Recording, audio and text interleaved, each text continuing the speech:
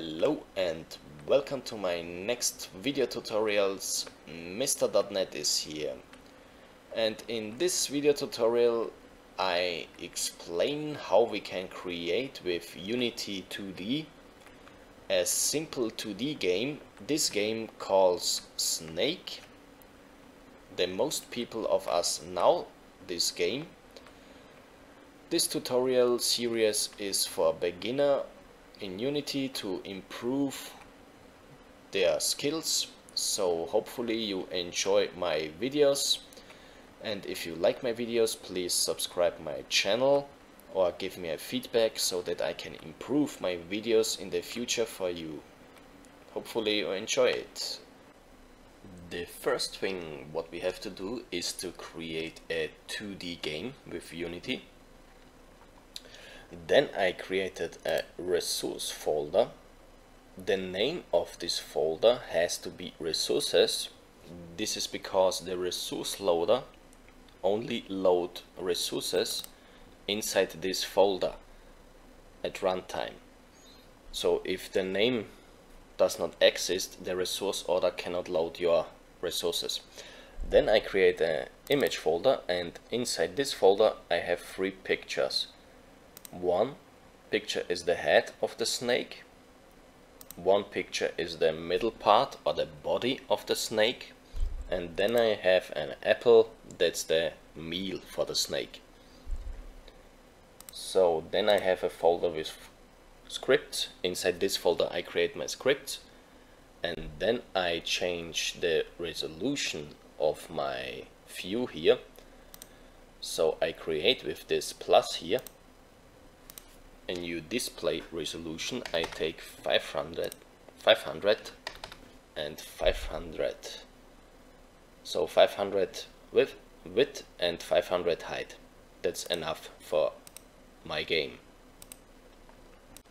So now we can create our first game object. Right click, game object, UI, and I create a panel.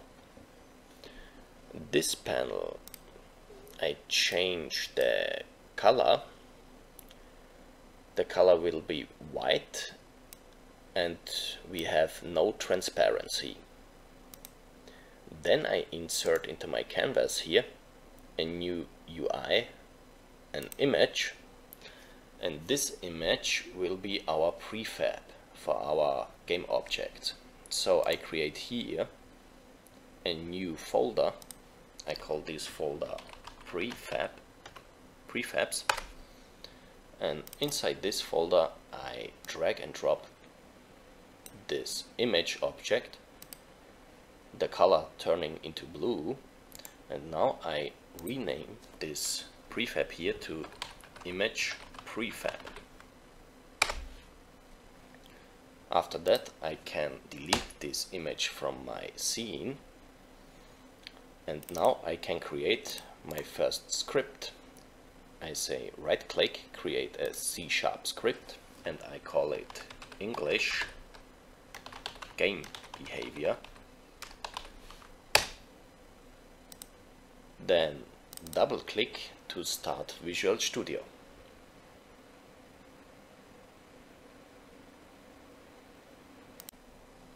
After Visual Studio started, I have here 2 methods, the start method and the update method. I delete the update method because I didn't need it. And the next step is to load the resources of my resource folder. So these pictures. For that I create a method, private void load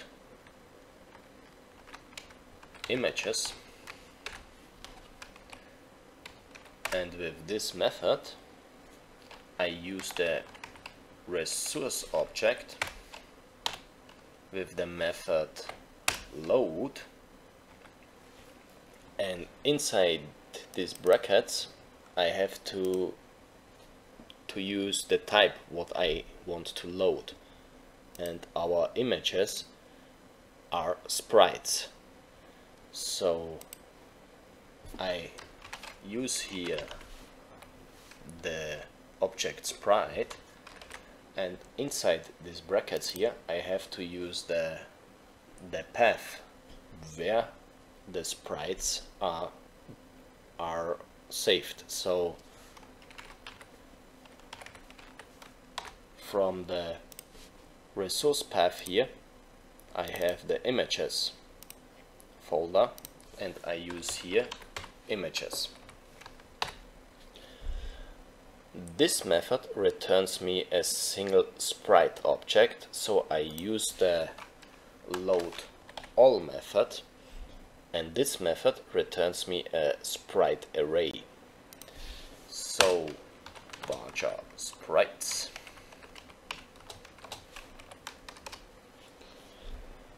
After I loaded the sprites from the folder, I have to save it in my game so that I can access it in the runtime, and for that I create a private dictionary.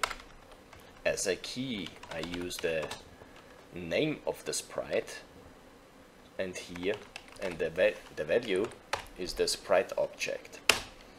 So I call the dictionary sprites and instantiate a new dictionary,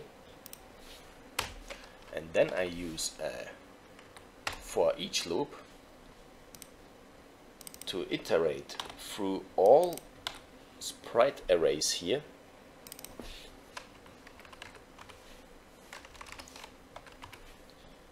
and I insert each sprite inside this sprite array into my dictionary. So I use underline sprites dot add.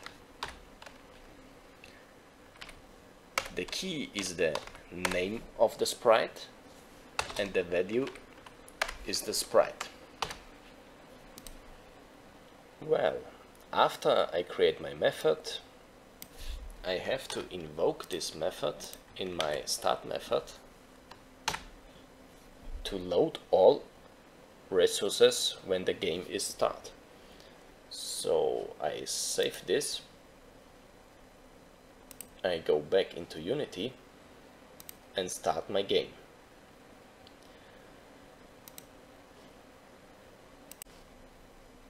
So to check if all resources are loaded, I set here in my script a breakpoint, and then I start the script. Inside Unity, when I start the game, nothing happens. So I stop the game and I stop the debugger. Nothing happens because we did not add the script here to our game scene. So I click to my panel so that the panel is visible in my visitor, and then I go to my script folder, and in my script folder I drag this English game behavior script here into my panel. Then I save here the scene. I go back to Visual Studio, start the debugger,